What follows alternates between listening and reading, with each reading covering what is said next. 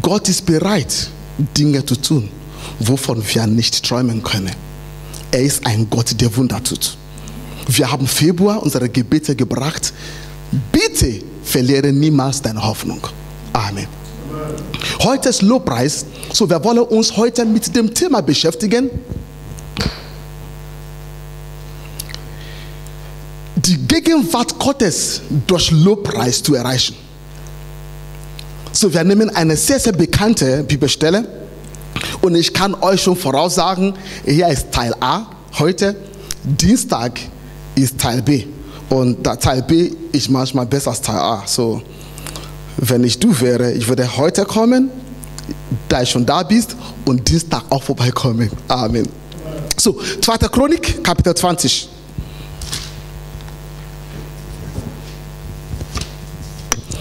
Chronik, Kapitel 20. Es ist eine lange Bibelstelle, 1 bis 30. So, was ich machen werde, ich werde die Geschichte erzählen, und wo ich denke, dass wir was vorlesen müssen, dann werden wir das vorlesen. Weißt du? So, ich werde die Geschichte erzählen. 2. Chronik, es ist Kapitel 20, Vers 1 bis 30. Da entstand etwas, das damals war Josaphat, der König von Juda. Und plötzlich kamen Feinde gegen Josaphat, und zwar die Nationen Ammon und Moab.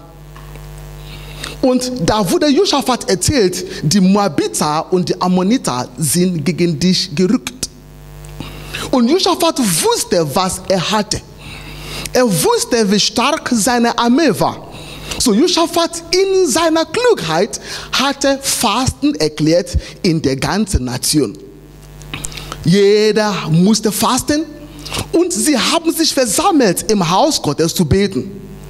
Ich will dir einen Tipp geben. Wenn du nicht mehr weißt, sogar wenn du noch weißt, wenn Probleme aufkreuzen, lass Gott die erste Station sein. Amen. Weil oft versuchen wir unsere eigenen Wege, und am Ende, wenn alles nicht mehr klappt, kommen wir zu Gott, aber diesmal mit fetten, großen, blauen Augen. Aber Josaphat war klug genug, dass er sich sagte, wir rennen zu Gott. Ich träume vor dem Tag, wo im Bundestag ein Fastenstag erklärt wird für unsere Nation Deutschland. Ich darf träumen, Liebe. Ich darf träumen, dass die Bundeskanzlerin oder der Bundeskanzler sagt, liebe Bevölkerung, liebe Bürgerinnen und Bürger, das Ding ist zu viel für uns. Wir erkennen doch, dass wir in dem Land Martin Luther sind. Lass uns den Gott Martin Luthers rufen, weil unsere Wirtschaftsweise haben keine Ahnung mehr. Und die Bevölkerung sucht Gott. Gott wird antworten. So, in dieser Geschichte, sie suchten Gott.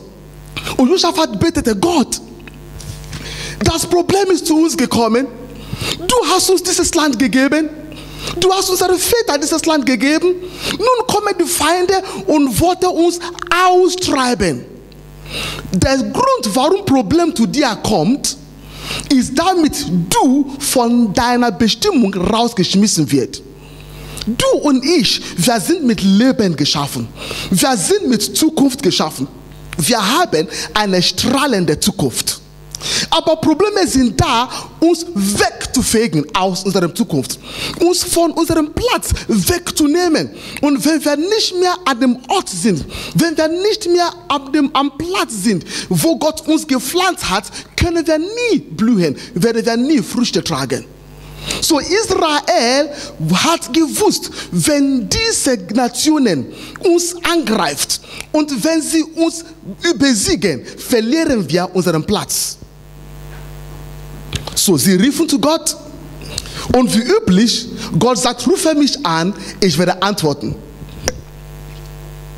Und Gott antwortete. Lass mich ein Gebet sprechen, was Josaphat gesprochen hat. 2. Chronik 20, Vers 6, das gefällt mir.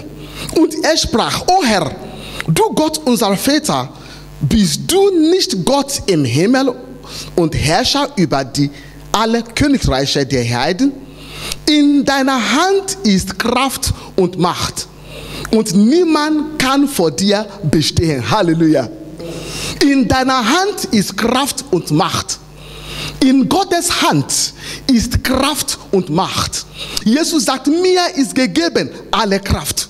So, wenn wir zu Gott rennen, haben wir eine Garantie, geschützt zu werden, geholfen zu werden, getragen zu werden, geheilt zu werden. Warum? Weil bei ihm ist Kraft und Macht. Nicht bei dem Pastor. Weil der Pastor selber braucht diesen Gott, der Kraft und Macht ist. Nicht die Gemeinde. Weil die Gemeinde selber braucht diesen Gott, der Kraft und Macht ist. Und wenn Gott sich an deine Stelle stellst oder dir zur Seite stellst, wenn Gott sagt, ich bin für dich, nichts kann gegen dich. Denn wenn Gott für uns ist, wer kann es wagen, gegen uns zu kämpfen? Warum? Weil er immer siegt. Er besiegt. Finsternis hat keine Macht. Finsternis ist Licht, ist Dunkelheit. Und Gott ist Licht. Ich weiß nicht, ob ihr das bemerkt habt. Wenn ihr bei euch in die Wohnung am Abend zurückkommt und ihr öffnet die Tür, meistens ist die Wohnung dunkel. Habe ich recht? Dass wer mit Strom gut umgehen kann und spät, wenn du deine Wohnung verlässt, du schaltest Licht aus, oder? Na, es gibt Leute, die einmal anlassen. So, du bist jemand, der vernünftig lebt. Du gehst vormittags weg und Licht ausschalten. Und irgendwann kommst du 21 Uhr zu Hause im Winter. Ja, ich muss Winter sagen, weil manchmal im Sommer ist noch hell 21 Uhr, wenn du noch die Sonne hast. Und du kommst rein, deine Wohnung ist dunkel. Du musst nicht hoch und runter springen. Du musst nicht kicken und schmeißen. Du musst nicht beten und prophezeien. Geht nur, wo dein Schalter ist. Schalter drücken, was passiert? Licht kommt. Und wenn das Licht kommt, Finsternis verschwindet. Finsternis kann nicht argumentieren. So ist, wenn wir zum Licht gehen, haben wir eine Garantie, dass Finsternis verschwinden wird. Amen. Darum kommen wir sonntags hier. So, Josaphat rief zu Gott und die Bibel sagt, Vers 12, lass uns das noch lesen. Vers 12. Unser Gott, will du sie nicht richten? Denn in uns ist keine Kraft gegen diesen großen Haufen, der gegen uns herangerückt ist. Und wir wissen nicht, was wir tun sollen, sondern auf dich sind unsere Augen gerichtet. Kann ich dir ein Geheimnis sagen? Paulus sagt, in mir ist nichts Gutes. Kapitel 7, Römerbrief. Er meint in unserem Fleisch.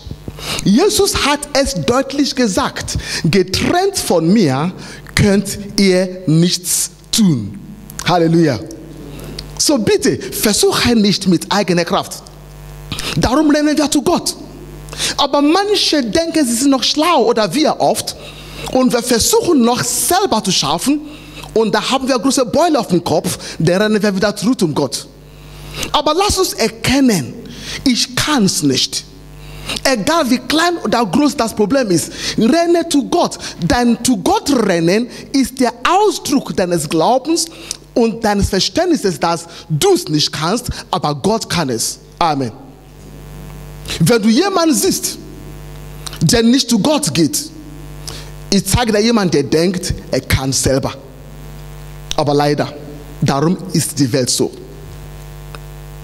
So, nachdem er gebetet hat, Vers 14, da kam der Geist des Herrn auf Jehasiel, den Sohn Zacharas, den Sohn Benaias, des Sohnes Jahiels, des Sohnes Matanias, den Leviten von den Söhnen Asafs mitten in der Gemeinde. So, Josaphat betete und der Geist Gottes kam auf jemandem. Und als der Geist Gottes auf ihn kam, fing er an zu prophezeien. Was ich hier ausdrücken will und was ich will, dass wir wissen, dieser Mann war kein Prophet. Amen. Dieser Mann war ein normaler Mensch in der Gemeinde. Er war ein normaler Christ in der Gemeinde. Aber der Geist Gottes kam auf sie. Die Bibel hat gesagt, in den letzten Tagen werde ich meinen Geist auf alle gießen. Nicht nur den Pastor. Der Gott will durch jeden Einzelnen hier in diesem Raum seine prophetische Gabe freisetzen für den Segen der Gemeinde. Und es gibt etwas über das Prophetische. Ihr kennt die Geschichte Elia. Als er gestorben ist, oder nicht gestorben, als er weggehen wollte, hat er das Elisa, und zwar seine Gabe, weitergegeben. Leider Elisa konnte seine Salbung nicht weitergeben. Gehazi, der seine Diener sein sollte, ist in die Irre gegangen. So, Elisa ist gestorben mit seiner Salbung. Kein Wunder, ein paar Jahre später, nachdem er gestorben ist, hat man jemand zufälligerweise aus Angst einen gestorbenen Mensch in seine Gruppe reingeschmissen. Und die Bibel erzählt mir, als der Leichnam die getrockneten Gebeine Elisas berührte, ist der Typ ins Leben gekommen. Warum? Die Salbung ist noch da für uns. So, darum ist das Prophetische eine offene Gabe für die Gemeinde Gottes. Jeder kann daran teilnehmen. Jeder kann. Stell mal vor, was dieser junge Mann sagt. Der No-Mann, der Unbekannte, er öffnet seinen Mund. Und unter anderem sagt er das hier, Vers 17. Er sagt erstmal, ihr Leute, habe keine Angst. Für später, bevor es Vers 17. Habe keine Angst, ich bin euer Gott. Aber Vers 17 sagt, aber es ist nicht an euch, dort zu kämpfen. Tretet nur hin und bleibt stehen und seht die Rettung des Herrn, der mit euch ist. O Juda und Jerusalem, fürchtet euch nicht und versagt nicht. Zieht morgen aus gegen sie und der Herr ist mit euch. Halleluja. Wir sagen Gott, wir können nicht kämpfen. Darum sind wir zu dir gekommen. Diese Armee hat 3000 Soldaten. Ich habe nur 200 Männer, die keinen Plan haben. Und da kommt dieser wunderbare junge Mann, der keinen Namen hat und sagt, so spricht der Herr. Das Volk, mein Volk, ich bin bei euch. Fürchtet euch nicht. Habe keine Angst. Zieh hin und stehe und beobachte, wie ich für euch kämpfen werde. Es ist eine Verwährung. Ihr werdet nicht kämpfen. Das verstehen wir. Aber ihr sollt hinziehen. Habt ihr das gelesen? Zeig mal nochmal. Also, ihr werdet nicht kämpfen. Tretet nur hin und bleibt stehen. Und was da morgen? Zieht morgen aus gegen sie und der Herr ist mit euch. Ich denke, so ein Prophet muss man verhaften. Dieser Prophet hat keinen Plan mehr. Okay.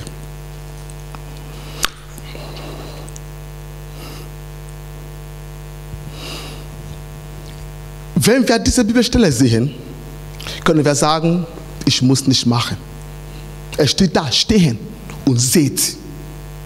Stehen und seht. Und seht. Gott kämpft für mich. Stehen und seht. Später sagt, zieh gegen. Wir werden später verstehen, okay? Gehen wir weiter, Vers 20. Habe ich euch verloren? Nein, okay. Vers 20. Und sie machten sich am Morgen früh auf und zogen zur Wüste Toqua. Und als sie ausgezogen, trat Josaphat hin und sprach: Hört mir zu, Juda und ihr Einwohner von Jerusalem. Vertraut auf den Herrn, euer Gott, so könnt ihr getröstet sein.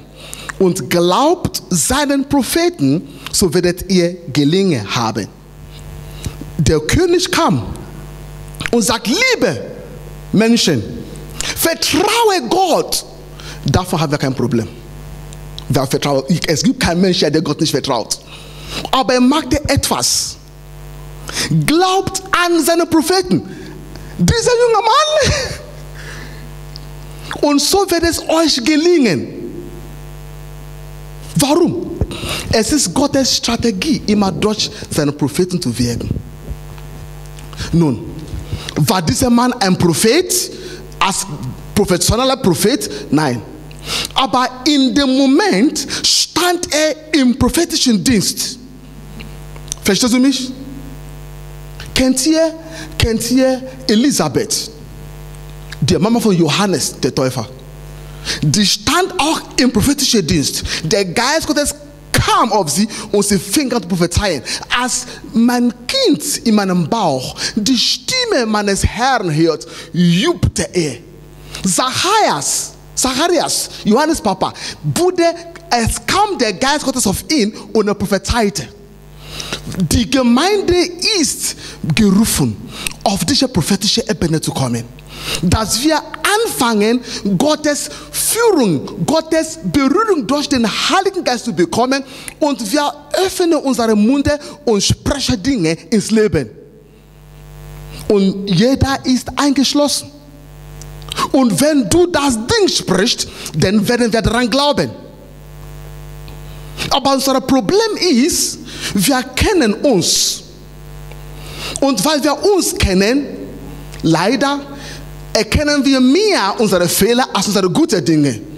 So plötzlich steht dieser Bruder hoch und sagt, so spricht der Herr. Und wir checken ihn von oben bis unten.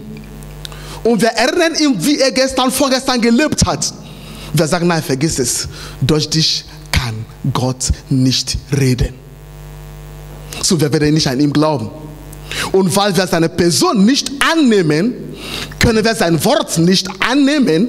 Und weil sein Wort von Gott kommt und wir haben das Wort nicht angenommen, haben wir Gott abgelehnt. Darum steht es, wer einen Gerechten annimmt, im Namen eines Gerechten, bekommt den Segen eines Gerechten. Und wer einen Propheten annimmt, im Namen eines Propheten, bekommt den Segen eines Propheten. So, Josaphat sagt, liebe Gemeinde, ich weiß, was dieser Mann gesagt hat, ist schwierig. Aber bitte glaube, dass er von Gott gehört hat. Glaube. In diesem Monat, Dinge werden gesprochen. Dinge, die du nie fast glauben wirst. Dinge, die dein Gehirn nicht fassen kann.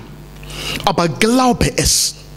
Nicht, weil jemand das gesprochen hat, aber weil Gott es durch jemanden gesprochen hat. Halleluja. So, Josaphat sagte, glaube an den Herrn oder vertraue den Herrn, glaube an seine Propheten. Nun wollen wir das verstehen, was stehen bedeutet.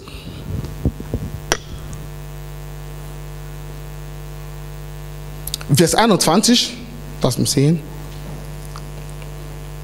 Und er bereitete sich mit dem Volk und stellte die, welche in heiligem Schmuck den Herrn singen und ihn preisen sollten, im Zug vor der gerüsteten Krieger hin und zu singen, dank dem Herrn, denn seine Gnade wäret ewiglich. So, hier haben wir etwas gelernt. Der junge Mann Prophet sagt, morgen früh zieht er los, aber erstmal, ihr steht und zuschauen und machen nichts. Jetzt kommt Josaphat. Niemand hat Josaphat gesagt, er soll singen. Haben wir nicht gelesen. War das Vers 12? Vers 17 wieder. Vers 17 wieder. Er steht nicht singen. Er steht, ihr werdet nicht kämpfen. Ist das Vers 17? Und tretet nur hin und bleibt stehen. So, wenn du Bibel liest, du musst dir mal Fragen stellen. So, ich fange, okay, wo steht das? Und da ich immer auf Englisch meine Bibel lese, mit King James Version, so da bin ich Konkordanz gegangen. Denn es steht, stand still. You shall not have to fight in this battle. Only stand still and see the salvation of the Lord. Und das Wort stand still heißt stehen, bleiben. Aber im Psalm 84, im Psalm 84, Vers 5 steht etwas. auf Englisch. Zeig mir das auf Deutsch. Psalm 84, Vers 5. Ich denke, auf Englisch ist Vers 4. Psalm 84, Vers 5. Psalm 84, Vers 5. Wohl denen, die in deinem Haus wohnen, sie preisen dich alle Zeit. Auf Englisch sagt, wohl denen, die in deinem Haus wohnen, sie werden stillstehen, dich preisend.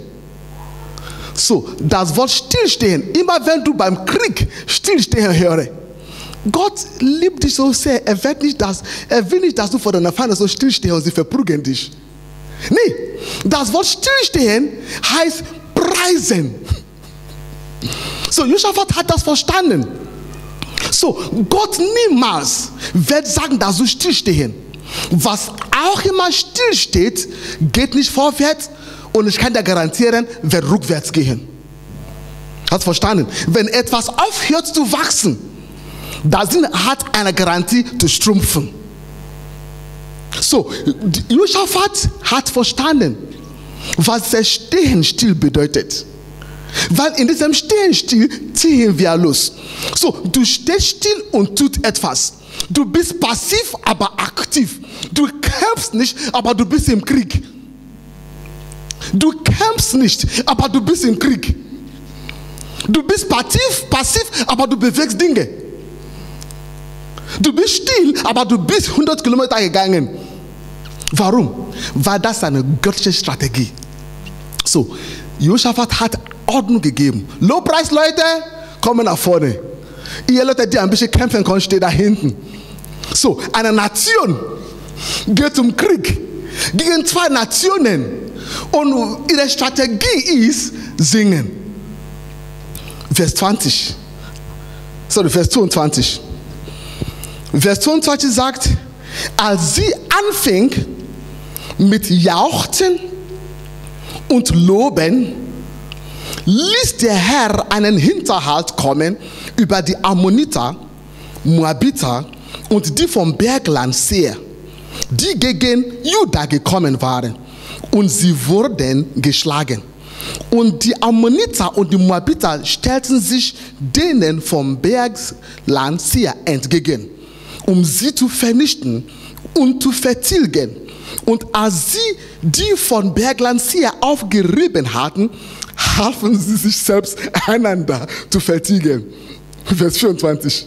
Als aber Juda zum Bergwarte gegen die Wüste hinkam und sich gegen den Haufen wenden wollte, siehe, da lagen die Leichen auf dem Boden und niemand war entkommen. Halleluja. Das Thema war Gegenwart Gottes durch Lobpreis. Pastor Pascal, was sagst du mir hier? Ja, ihr redet von Krieg. Wenn ihr weiter liest, sie haben Gold und Silber gesammelt. Wenn ihr weiter liest, sie haben Gold und die Nation ist an einem Tag reicher geworden. Was ist passiert? Psalm 22, Vers 4 sagt, Gott thront im Lobpreis seines Volkes. Gott thront im Lobpreis seines Volkes. So, hör mal zu, ich erkläre euch, was geschehen ist. Und was geschieht immer. Und was immer geschehen wird. Als sie anfingen, Gott zu loben, sie fingen an mit Jauchzen, mit Reigen, sie fingen an, Gott zu preisen. Und Gott thront im Lobpreis seines Volkes. Gott wohnt in Mitte seines Volkes im Lobpreis. Und in Zephania Kapitel 3, Vers 17, lass uns das lesen. Zephania Kapitel 3, Vers 17. Guck mal, wer schneller ist.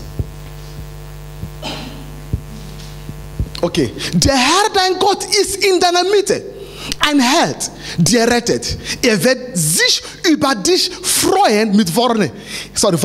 Er wird still sein. Habt ihr wieder gesehen, still sein?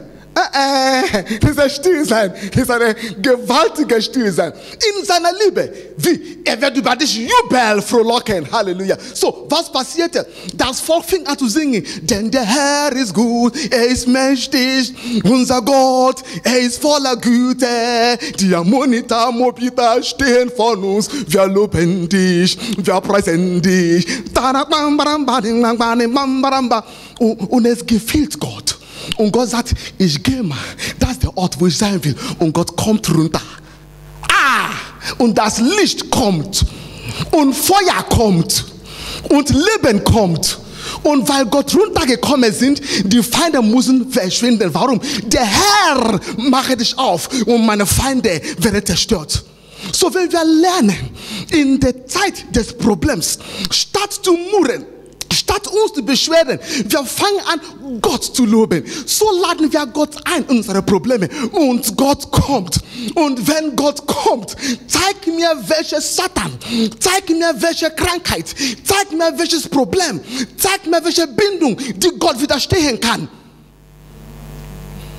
Kein Wunder. Kapitel 16, Apostelgeschichte, Vers 23 bis 26, da saßen Paulus und Silas im Gefängnis, Hände gebunden, Beine gebunden. Man wollte sie töten. Und sie beteten und beteten und beteten und beteten. Aber es passierte nicht. Derselbe Paulus hat gesagt, freut euch, abermals, ich sage euch, freut euch. Und die Bibel sagt mir, sie fingen an zu singen. Nicht leise singen. Sie fingen an laut zu singen. Und alle Gefangene Insassen hörten sie. Und plötzlich, warum plötzlich? Da kam Erdbeben und die ganze Gebäude, wo sie saßen, wurde rackatock weggerüttert und die Ketten sind gesprengt worden und die Gefängnistüren sind geöffnet worden. Was ist passiert? Gott ist gekommen mitzutanzen. Und wenn Gott runterkommt, zeig mir, welche Bindung noch stehen kann. Ihr weißt nicht, dass Gott tanzen kann? Lade ihn mal ein zum Tanzen. Lade immer zum Tanzen an. Ich war jemand schon mal in Party gewesen, wo man sagt, kann ich mal mit dir tanzen? Wie macht man in Deutschland das? Damals bei uns, du gehst zu einer jungen Dame, würdest du mal mit mir tanzen? Ich sag so, machst du in Deutschland? Und dann nimmst du zum Tanzfläche und der tanzt ihr. Und dann tanzt ihr. Lade mal Gott ein zum Tanzen und lass Gott mit dir tanzen. Ich sage euch etwas über Gott und Lobpreis. Das haben wir noch nicht verstanden. Lobpreis provoziert Gottes manifestierende, spürbare, erlebbare Gegenwart. Josaphat und das Volk Israel lobte Gott und Gott kam. Und wenn Gott kommt, deine Feinde zerstören. Sie werden zerstört werden. Paulus und Silas lobte Gott und Gott kam. Und weil Gott gekommen ist, Gefängnistüren sind kaputt gegangen und sie sind frei. Kennt ihr Israel? Kapitel 6, Joshua, vor Jericho. Das ist das Land, das Gott Israels geben will. Aber da stand eine Mauer zwischen Israel und das Land. Und diese Mauer war so dick. Man hat es mir erzählt. Auf der Mauer kann 4 Wagen nebeneinander fahren. So, das heißt, sogar wenn diese Mauer umkippen musste, es ist immer noch eine Arbeit zu klettern. Und das Volk geht rum und geht rum. Was denkst du? Das ist Tanzen. Ich habe das gelernt, als ich mal zum ersten Mal in Deutschland Kinder tanzen gesehen. Wisst ihr, wie Kinder in Deutschland tanzen? Manche so. Ich war bei einem Geburtstag und man sagte, die Kinder wollen tanzen. Okay. Ich war neu in Deutschland. Und die Kinder kommen und rennen rum und fragen, wann tanzen sie? Sie tanzen schon. Aber an dem Tag habe ich etwas verstanden. Dass Israel dem Jericho einmal marschieren muss und schweigen, ist kein Theater. Und am 7. Tag 7-mal und schreien vor Freude. Und dieses Schreien kam im Himmel. Und Gott wollte mit seinem Volk tanzen und es ist runtergekommen. Und er stritt auf die Mauer und die Mauer ist runtergegangen. Die Mauer Jericho ist gesunken.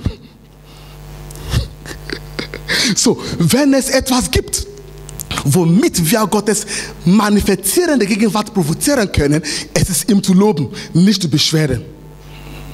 Hör mal zu. Wenn wir beten, sendet Gott Engel. Daniel betete, 21 Tage fasten. Wer kam? Engel. Petrus Kapitel 12, Apostelgeschichte war im Gefängnis und die Gemeinde betete, ohne aufzuhören. Wen hat Gott gesandt? Einen Engel, ihn rauszuholen. Cornelius Kapitel 10, betete und betete und betete. Wer kam? Engel. Kapitel 1, Lukas. Zacharias betete. Wer kam? Engel. Aber wenn du Lobpreist, Gott kommt selber. Es ist meine private Angelegenheit. Für Lobpreis schicke ich keinen Engel. Für Gebete, Engel, Gabriel, geh. Michael, geh. Aber Lobpreis, ich will tanzen.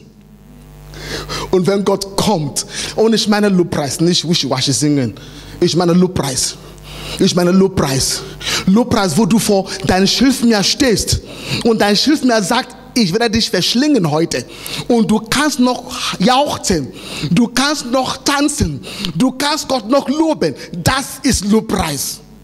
Nicht Lobpreis, wo man dich zwingt. Steh mal auf, beweg mal dich und mal klatsche. Nee, das ist kein Lobpreis.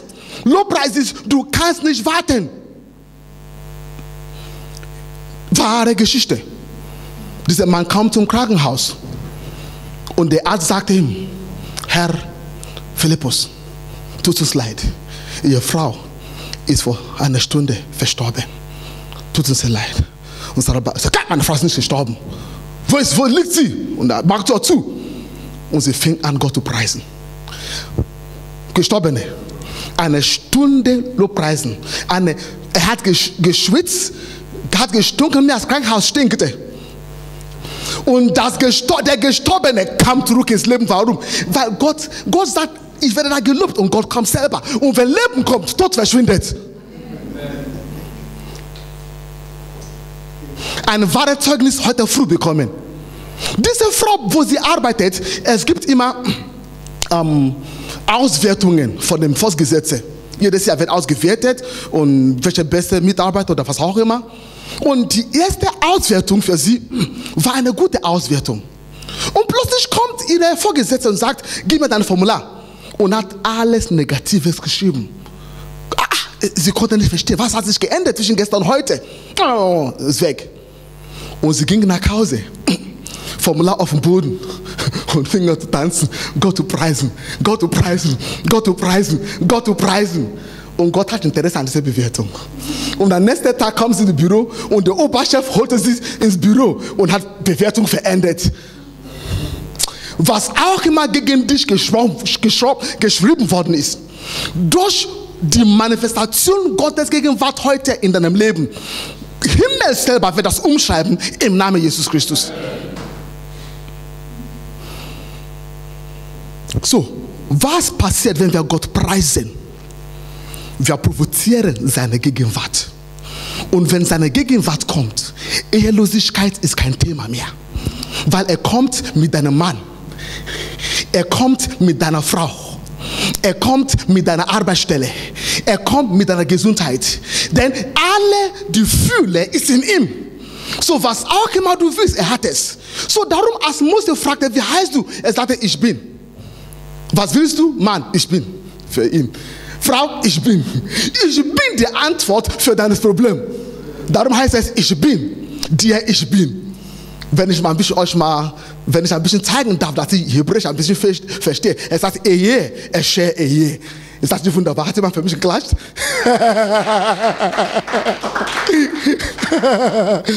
Ich bin. So, egal was das Problem ist, ich bin die Antwort deines Problems. Lass mich noch kommen. Pastor, dein Pastor braucht mich auch. Lass den Pastor in Ruhe. Hole mich rein. Gemeinde, deine Gemeinde braucht mich auch. Lass deine Gemeinde in Ruhe. Hole mich rein. Steh auf in der Mitternacht und lobe mich. Mach Fernseher aus, mach Radio aus, mach Computer aus, mach Handy aus und preise mich und sehe, was passieren wird.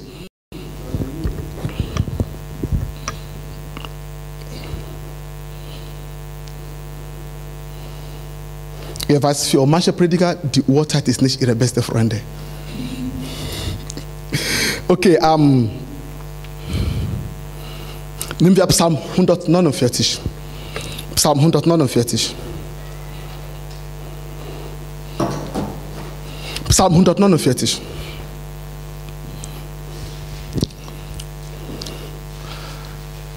Ja, ich warte auf dich. Sing dem Herrn ein neues Lied, sein Lob in der Gemeinde der Getreuen. Weiter. Israel freut sich an seinem Schöpfer, die Kinder Zion sollen jubeln über ihren König. Sie sollen seinen Namen loben mit Reigen. Was heißt Reigen? Tanzen. Okay, so es ist biblisch zu tanzen.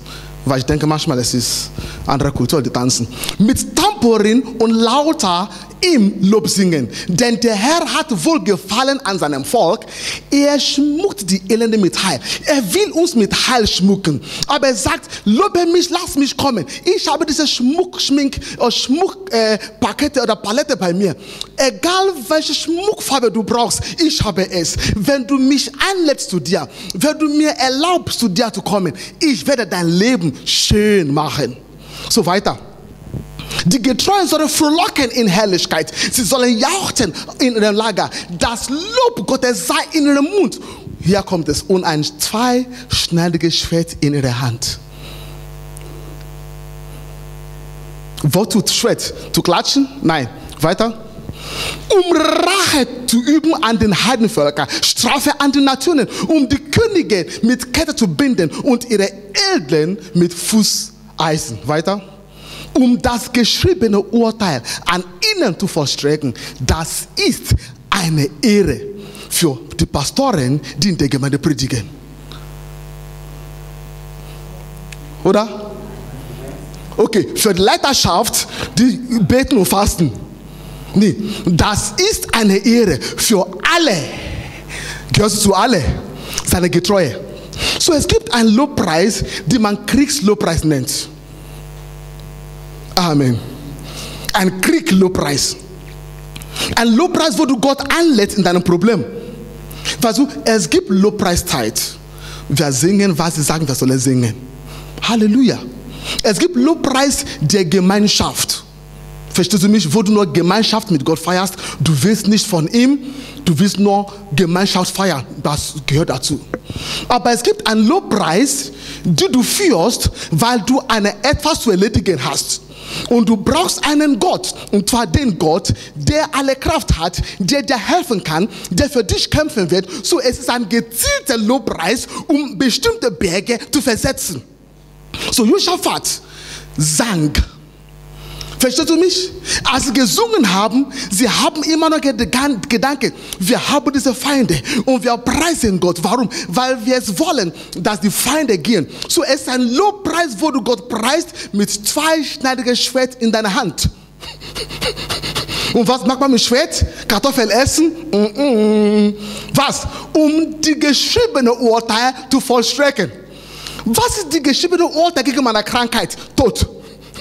Was ist die geschriebene Urteil gegen meine Ehelosigkeit? Tod. Was ist die geschriebene Urteil gegen meine Arbeitslosigkeit? Tod. Was ist die geschriebene Urteil gegen meine Bindung an Alkohol und Nikotin und Immoralität? Tod. So, es gibt ein Urteil. Denn die Bibel sagt, alles, was nicht heilig ist, darf nicht auf meinem Berg stehen. So, du gehst im Lobpreis und du preist Gott mit der Erwartung, dass Gott in Krieg zieht für dich und tötet alles. Bitte merke das. Wir töten nicht Menschen. Amen.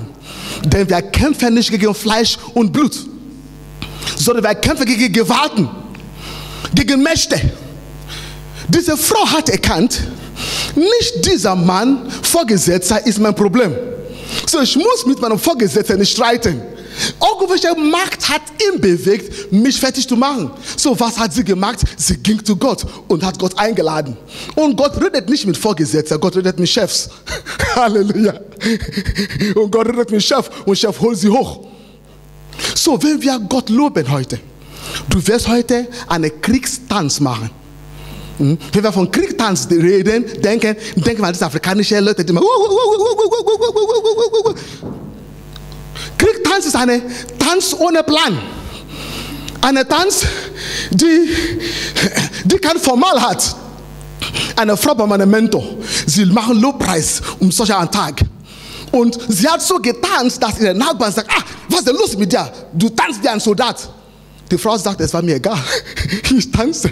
Und die Frau, 5 Jahre unfruchtbar, in dem Monat ist schwanger geworden. Warum? Weil sie Gott eingeladen hat in Restitution. So, hör mal zu. Wir werden heute Gott preisen. Wir werden heute Gott loben. Die Kraft hinter unserem Lobpreis ist die Freude am Herrn. Es ist die Freude. Es ist das Wissen, dass Gott nicht nur fähig ist, sondern Gott willig ist. Amen. Gott ist nicht nur fähig, er ist willig. So, wir preisen ihn, wir frohlocken, wir reigen, wir springen. Wenn du auf dem Boot rollen kannst, rolle auf dem Boden. Es ist jedem egal. Du weißt, was du willst und du weißt, wo du hingehst. Du weißt, wie du Gott bringst. Tue egal, was du tun willst. Bewege dich. Es ist ein Krieg. Es gibt kein sauberes Krieg. Bist du auch manchmal überrascht, dass amerikanische Soldaten, die besten Soldaten, die besten disziplinierten Soldaten, die Soldaten mit Moral, wenn sie in den Krieg gehen, sie machen Dummheit und sie verletzen Menschenrechte. Habt ihr schon mal gehört? Weil es keinen sauberen Krieg gibt. So gibt es keinen sauberen Krieg gegen Satan. Hör mal zu, David, der König, mein großer Bruder und mein Vorbild, tanzte vor dem Herrn. Die Bibel sagt, mit aller, was? Aller Kraft. Weißt du, wie man tanzt, aller Kraft? Nach dem Tanzen